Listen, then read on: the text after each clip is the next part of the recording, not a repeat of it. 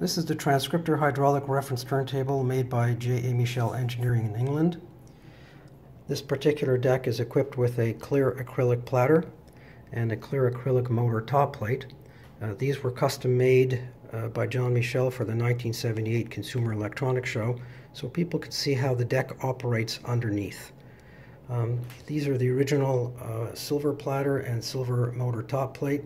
As you can see, the weights have been removed from the platter and they can be put back on there. Currently they're on the clear platter.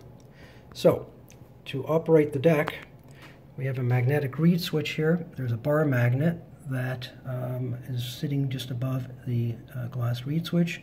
To turn the deck on, you line up the bar, and there it goes. The deck turns on. To turn the deck off, just rotate another 90 degrees, and the turntable stops.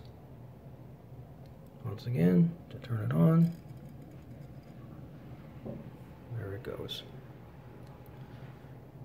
To change from 33 to 45 RPM, you push down on this knob, and the belt is pushed down onto the 45 RPM pulley groove.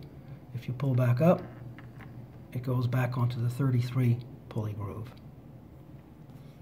Now for the speed control, there's a strobe which is monitored while you change the level of the vane in the fluid well. As you can see, the turntable is running a little bit fast. There is a fluid well underneath that's normally filled with hydraulic fluid. In this case it is not.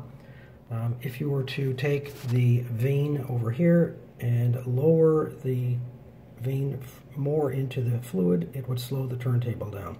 Start to raise the vane out of the fluid and the turntable would speed up.